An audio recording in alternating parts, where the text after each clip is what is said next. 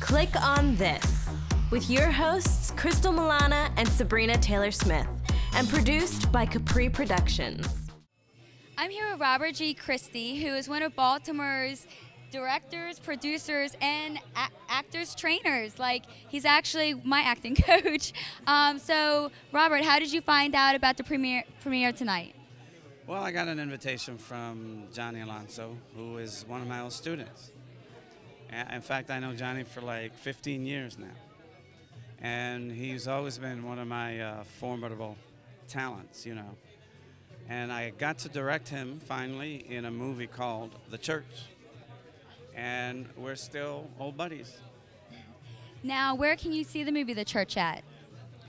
It's all over the internet right now. It's like Blockbuster.com, Netflix, and so forth, right along with another movie I directed called The Sobbing Stone.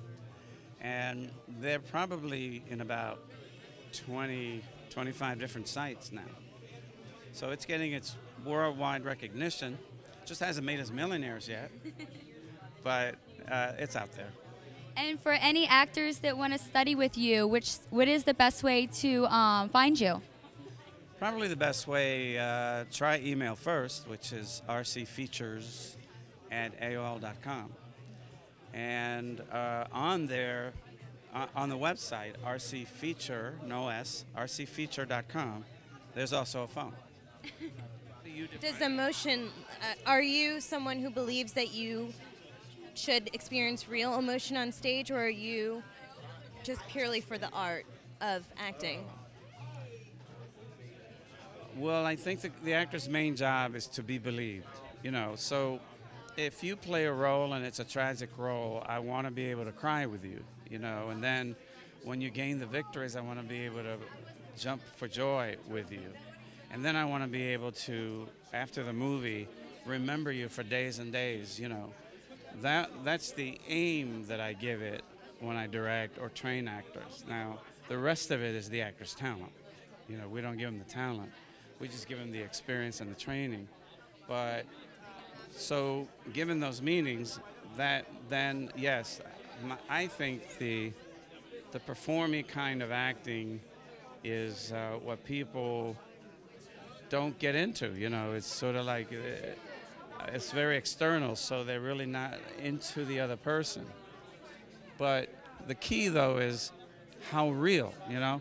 If you're going to be in a scene where you haven't slept for 3 days, it's not a good idea not to sleep for 3 days. Right. Do it, you know.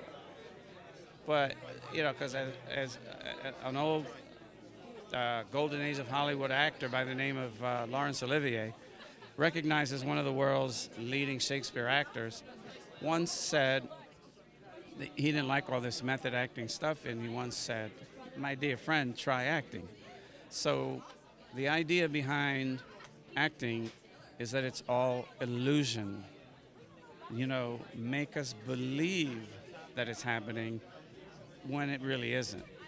Right. So are you basically saying that you believe a good actor is someone who can be both a representational and a presentational actor, meaning that sometimes they can do what they need to do to get into character, but without having actually done it, and then on occasion will experience the emotions for the first time on stage? Yeah. Because I really think that an actor's job is to start with the mind. You know, whatever I put in my head, I'm going to start behaving like it. And then the emotions catch up with me. So, you know, the Meisner School of Training in New York, they now have one in LA, teaches that it's the script that should affect you.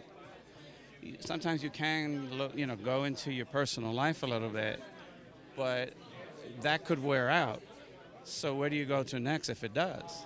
So now what you really need is to learn how to take the script itself and let it affect you accordingly. So we don't need to experience, look, if I'm going to play a heroin addict, should I go take heroin for a while? No, it's going to kill me. It could.